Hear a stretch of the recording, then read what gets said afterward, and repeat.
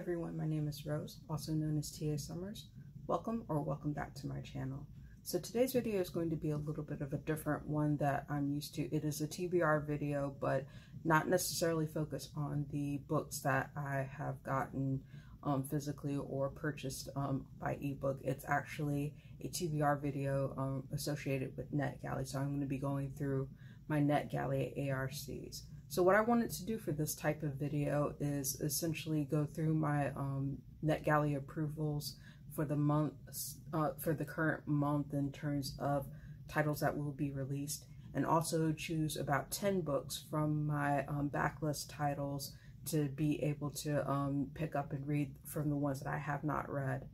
It is a digital ARC or galley site. ARC stands for Advanced Reader Copy, in which publishers provide advanced reader copies or digital galleys for reviewers, book reviewers like myself. I've been a member of NetGalley since about 2011, so I've been associated with the site for a long time, actually a little bit lesser time than I've had with respect to my book blog. My book blog, Writing Through Rose-Tinted Glasses, is actually, I started reviewing on Writing Through Rose-Tinted Glasses back in 2007, February of 2007, and my blog used to be kind of a smorgasbord of different things in terms of reviewing. So I would review books, I would review movies, I would review music, I would review TV shows and things like that. The direction of the blog took kind of a turn around 2010, I believe, when I started focusing more on my book reviews. So essentially it kind of changed to more of my reading preferences and things like that. So usually review books that I got on NetGalley on my site. I would probably, I would post reviews either every day or every other day when I started out the blog. So it's definitely been a little bit in terms of that. Life happened, so there were times when I had essentially periods where I couldn't review as much as that, but generally speaking, I have been book reviewing off and on since about 2010, and I also have my Goodreads account as well as other accounts that I have shared my book reviews on, such as Tumblr, and you can find those in the description below if you're interested. So essentially, to bring it back to the original point, in terms of the way that NetGalley works is that you request ARCs digitally from what's available from publishers on the site.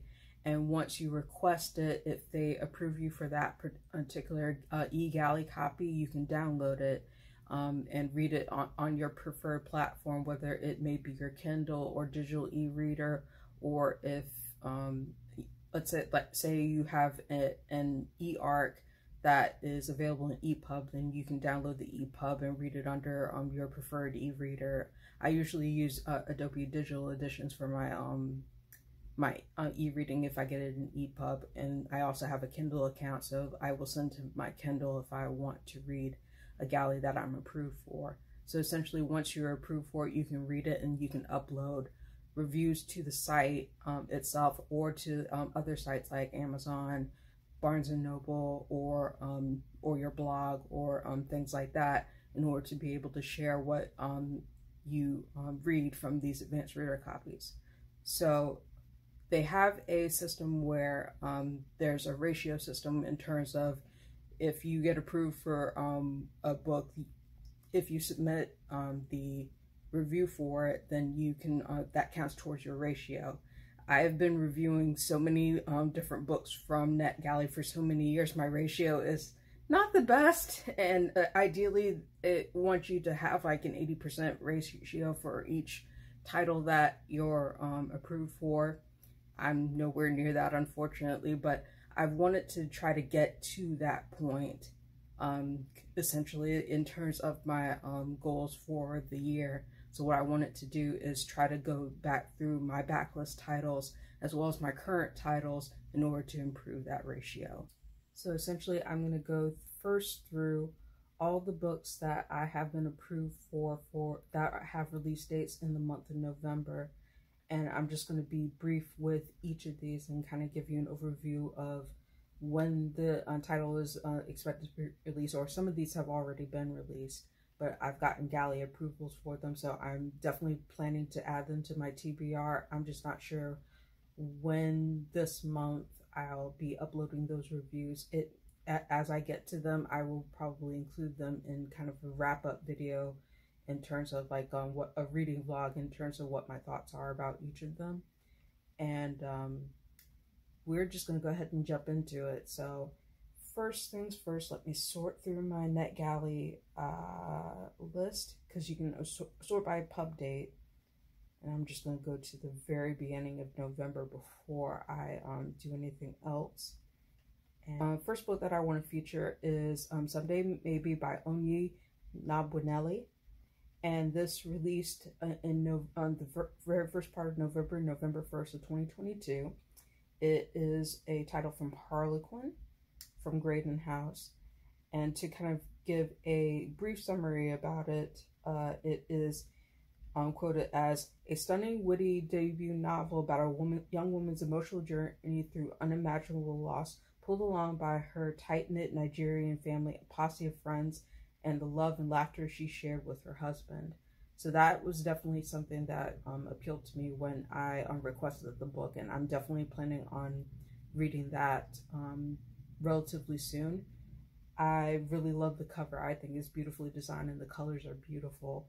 I have never read from this author, so this is her debut novel, so I definitely want to be able to read this pretty soon.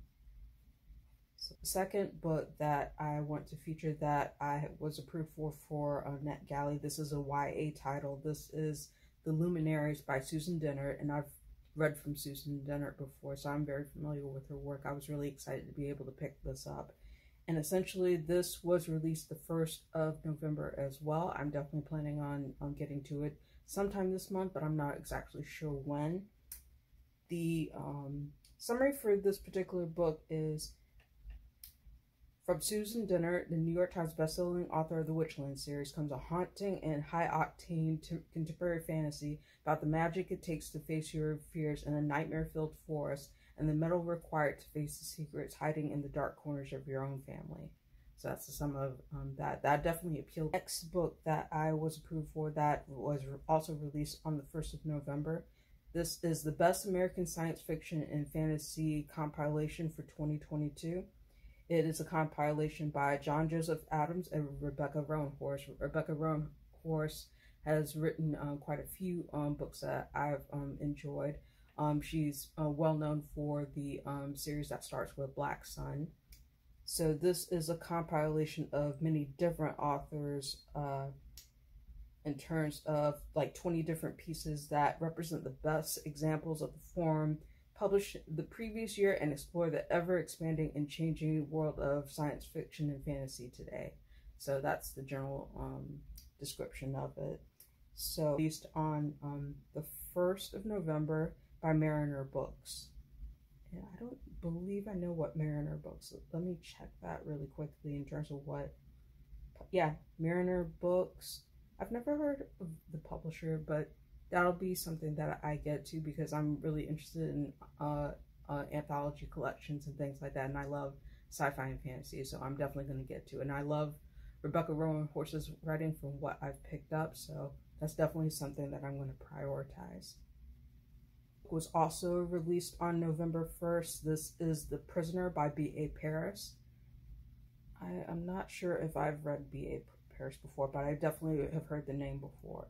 So this is published under St. Martin's Press, and I really love the cover of this, and this is an adult mystery. To read a brief synopsis for it. With Behind Closed Doors, New York Times bestselling author B.A. Paris took the psychological thriller to shocking new heights. Now she'll hold you captive with The Prisoner, a stunning new thriller about one woman wed into a family with deadly intentions. And to kind of go into this a little bit more, Amelie has always been a survivor from losing her parents as a child in Paris to making it on her own in London. As she builds a life for herself, she is swept out up into a glamorous lifestyle where she married the handsome billionaire Ned Hawthorne. But then Amelie wakes up in a pitch black room, not knowing where she is, where has she been taken. Who are her mysterious captors? And why does she soon feel safer here in prison than she had begun to feel with her husband, Ned? In the vein of Behind Closed Doors and The Therapist, multi-million copy bestseller B.A. Paris is back with a gripping new suspense novel. So this is mystery suspense. And so that definitely appealed to me. And it looks like it's gotten pretty good reviews in terms of people who have already read it on NetGalley. You can see when you're looking in the NetGalley interface, other reviewers' thoughts. They have an in-house review system in addition to being able to post your reviews on other sites as well as like Goodreads or Tumblr or Amazon or Barnes & Noble, things like that. But this was something that I was definitely interested in terms of mystery and suspense, and I do like domestic style mysteries and thrillers, so that's definitely one that I want to prioritize this month as well. So now I'm going to get into the books that were released on the 8th of November, and that was actually the day before this video is being filmed, so these were just released. So the first book that I want to feature is Some Dukes Have All the Luck by Christina Britton. This is a historical adult romance, and it has a beautiful cover. I love the couple on here. I'm trying to remember if I've read Christina Britton before. I don't believe I have, unfortunately. This book is about, to read the description, Ash Hawkins, Duke of Buckley, no more wants to marry than he wants a stick in his eye. As the owner of a gaming hell, he is all too aware of the odds of a happy marriage are against him. But raising his 3 rebellious wards alone is proving more than he can handle. He needs to find someone who stands to benefit from a marriage of convenience as much as he does. This is marriage of convenience. Someone logical, clinical, and rational. In a stroke of luck, he quite literally stumbles over just such a woman. After years of ridicule of being more interested in bugs than boys, Bronwyn has accepted that she'll never marry for love. Her parents, however, are threatening to find her a husband. Bronwyn doesn't need any scientific research to show Ash her secrets, but his proposal would give her the freedom to continue her entomology research and perhaps finally get published, just as long as she can keep her mind on her work and off his piercing eyes, broad shoulders, and wicked, wicked tongue. So that reminded me of how much I really wanted to read this in terms of revisiting the description. So I'm excited to be able to read that this month, but that is really cute. I love it's not that like I gravitate towards marriage of convenience type tropes, but I do like in terms of like, you know, the opposites type of attraction and seeing dynamics like this in romance. So I'm excited to be able to get to this one. See, the next book that I wanted to feature that I was approved for that is also releasing November 8th of 2022. This is A Sweet Low Country Proposal by Priscilla Williams. And this is essentially a own voices romance in general fiction. This is the sequel to A Low Country Bride. And unfortunately, I have not read A Low Country Bride quite yet, so this is probably going to be a little bit of a delayed read. So I will try to see if I can pick up A Low Country Bride before I pick up this one. It has a really cute cover. I'm glad to say that I actually own the first book in the series, so I'm definitely going to be able to get to that pretty soon. I don't want to necessarily read the description because I don't want to spoil myself for it, but I am planning on reading this. So the next book that I want to feature is Legends and Lattes by Travis Baldree, and I did get approved for this particular book slightly before it was released. So I did not expect to get a approval for it, but I did also buy a copy of it from, like, in addition to getting the galley for it. So this was published by Macmillan Tor Forge. It was indeed published before, and I'm excited to be able to pick this up. This is a very cozy type slice of life fantasy novel featuring 2 otherworldly creatures and running a coffee shop, and it looks really, really cute. Like, I can't even begin to say how much I love the cover for this and the premise of this. It's really nice. But I'm hoping to be able to get to this very soon because I do have my physical copy of it, and I wanted to prioritize reading it for this particular month. And the last book that was released on November 8th of 2022, this is one that I literally just got approved for from Random House Children's. So this is Futureland Battle for the Part by H.D. Hunter, and this is middle grade sci-fi and fantasy book, and I love the cover of it. I also love the premise of this. Just to give you a brief snippet for it, when an extraordinary flying theme park arrives above Atlanta, one boy must stop a sinister force from stealing the park's tech and taking over the world. An electrifying illustrated series from the Afrofuturism of Black Panther that took the world by storm. Perfect for fans of Spider-Man Miles Morales.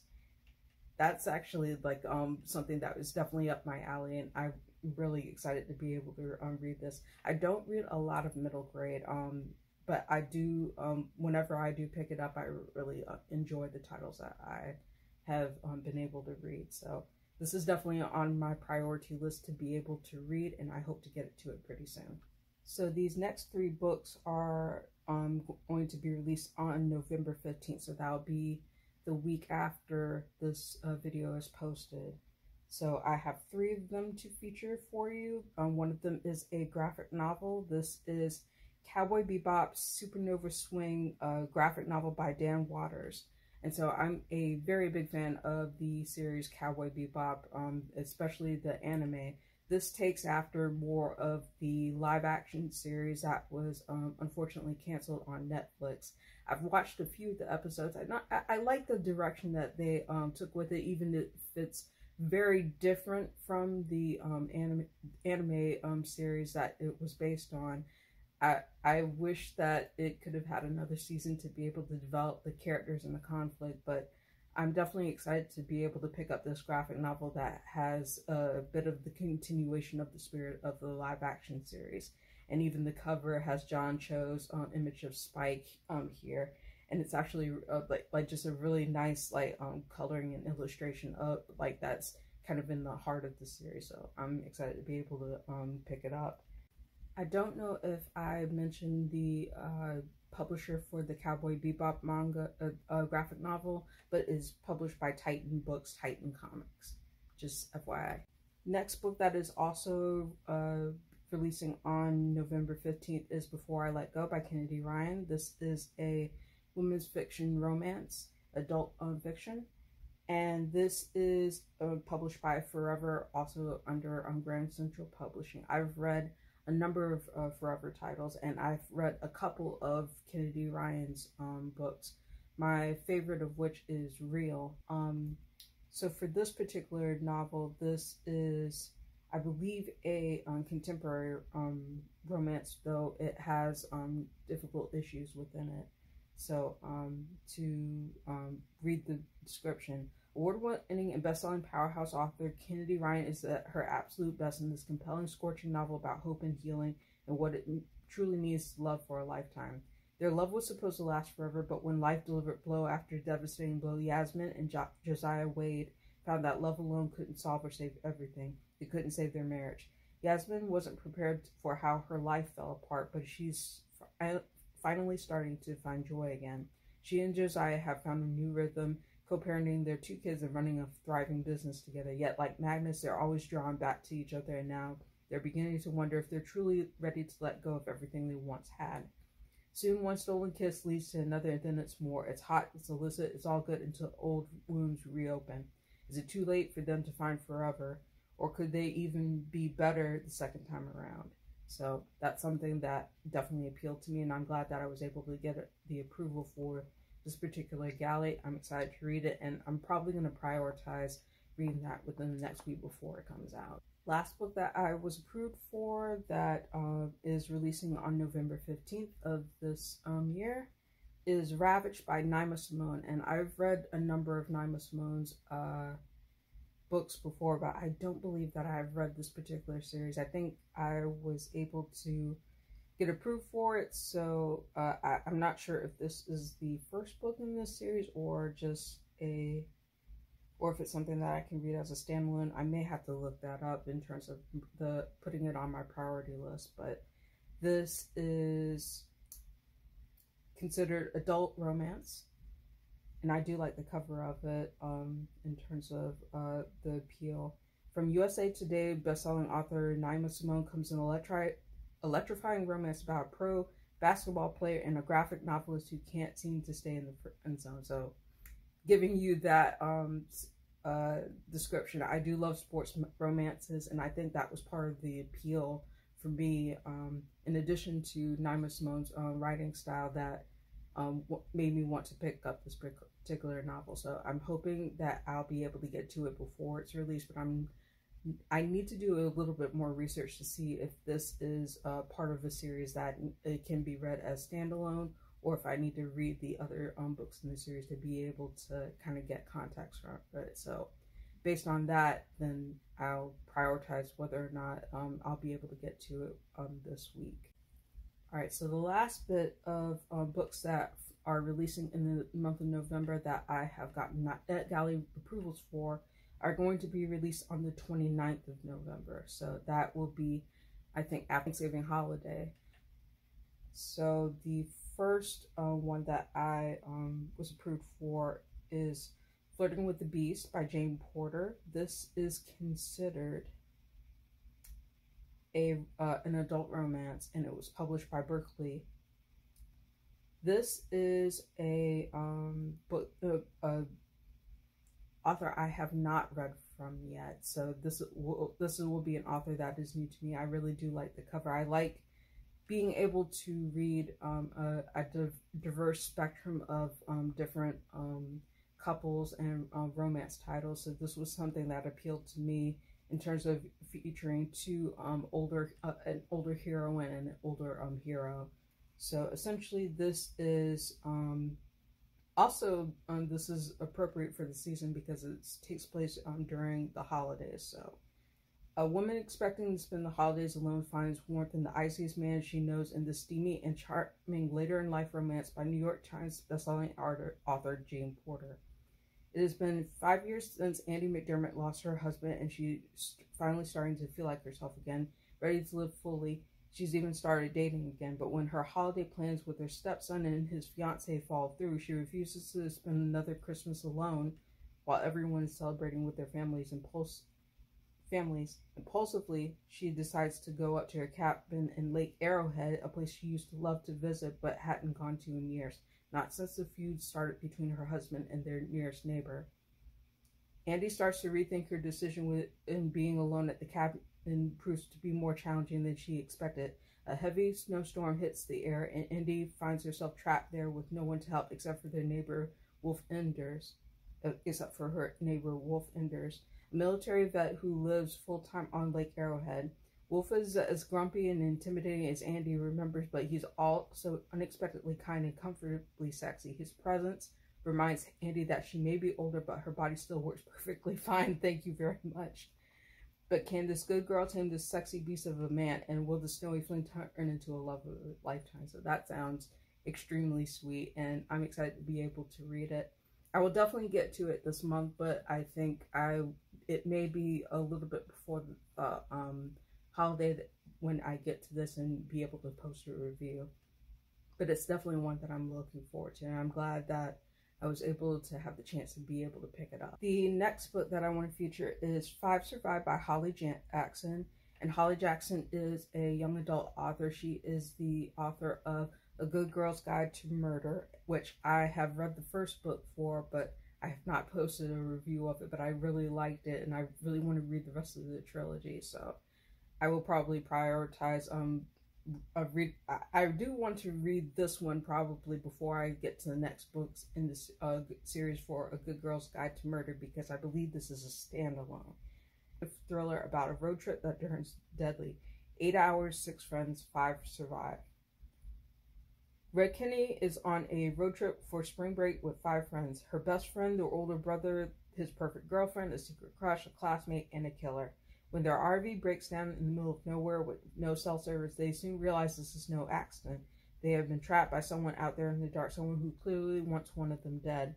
With 8 hours until dawn, the 6 friends must escape or figure out which one of them is the target. But is there a liar among them? Buried secrets will be forced to light, and tensions inside the RV will reach deadly levels. Not all of them will survive the night. An instant classic, this thrill ride was named a best book of 2022 by Barnes & Noble and Indigo. So this will be released on November 29th. This is one I'm definitely excited because I love reading murder mysteries and thrillers, and also kind of like that suspense part where like you have characters who are trapped in the same environment and they have to struggle to survive or find a killer. So I'm definitely excited to be able to get to this, and I will probably get to this probably within the next week or so. Very last book that will be released on November 29th that I was approved for. This is published by Harlequin, and this is part of the Harlequin romance line. This is Forbidden Kisses with Her Millionaire Boss by Hannah Sheik. This is an adult romance that is set during Kwanzaa, which I think that was one of the things that I wanted to pick up in terms of this title, and I have not read from the author before. Let's see. Eris Lynn dreams of a life different from the one that has been planned for her, traveling from Kenya to Canada to work for renowned tycoon Carl on a Kwanzaa-themed event is thrilling, and their instant off-limits attraction blows her away. By the time the 7 days of Kwanzaa arrive, even snow outside can't cool the sparks between them, especially after a sizzling kiss. Carl's a closed book, and so will Lynn dare to trust in their unique connection. So I'm excited about being able to read this, and the cover is super cute. I really like it, and I do like cozy romances like this one, so I'm excited to be able to pick it up.